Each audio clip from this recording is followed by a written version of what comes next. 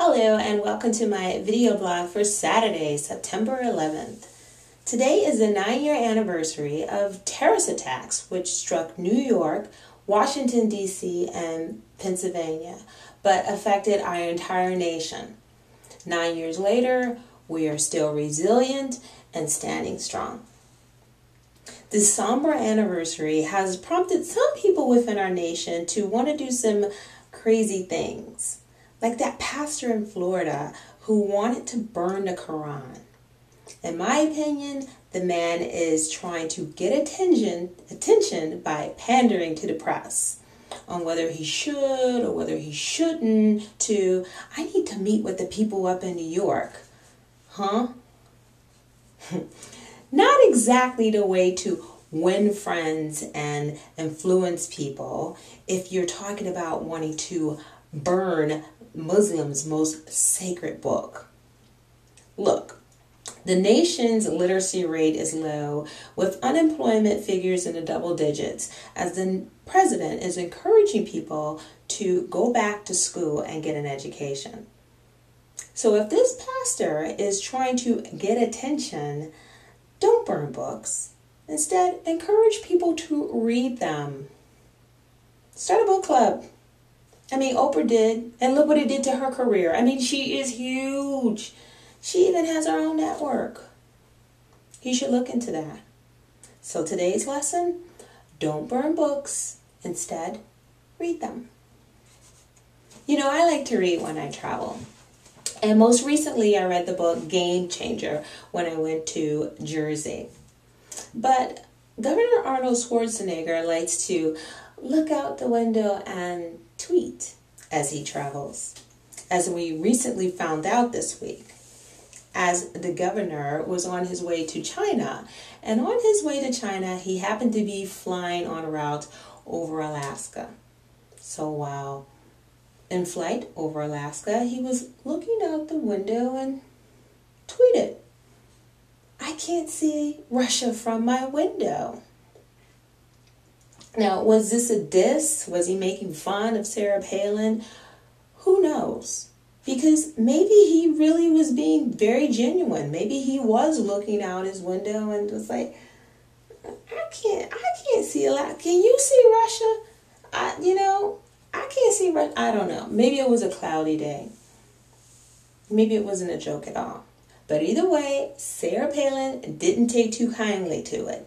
In fact, she went after the governor, basically addressing everything about his performance as governor of the state of California and bringing up some very disparaging facts about the economic state of the state of California.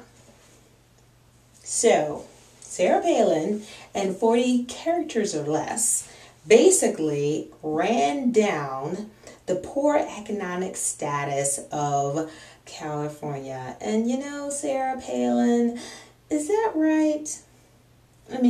Come on. What did California do to you? Why do you want to make Californians feel bad about their state?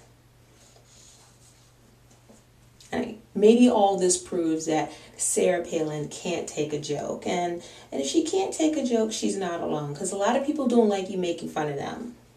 But John Boehner proved that he can take it all in stride. The Republican House Minority Leader was on GMA on Wednesday. And during his interview, it pretty much started out as business as usual, as George Stephanopoulos asked him about the president's pending speech that was due to happen in Ohio later on that day. And he also asked him about his take about the 9/11 Quran burning issue. Then George hit him with a hard left by asking him some beauty question. A beauty question on GMA? Some producer probably thought it was a wonderful idea to have George present Boehner with some polling results about the Republican leader's tan. That's right, his tan. According to the GMA poll, 30% thought that Boehner worked on his tan too much, while 27% didn't like it. So that must have left about 43% of the viewing audience wondering, when did Good Morning America turn into the Style Network's How Do I Look? I mean, obviously I like to get a little sassy with issues, but even I would not have asked Boehner that question.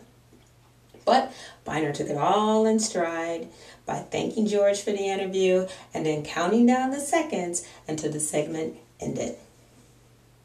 Now, Boehner's calmness under pressure is a reminder of how important it is to keep it classy, because you never know who may be watching, especially since it's election season and everyone is out watching these election speeches that are happening.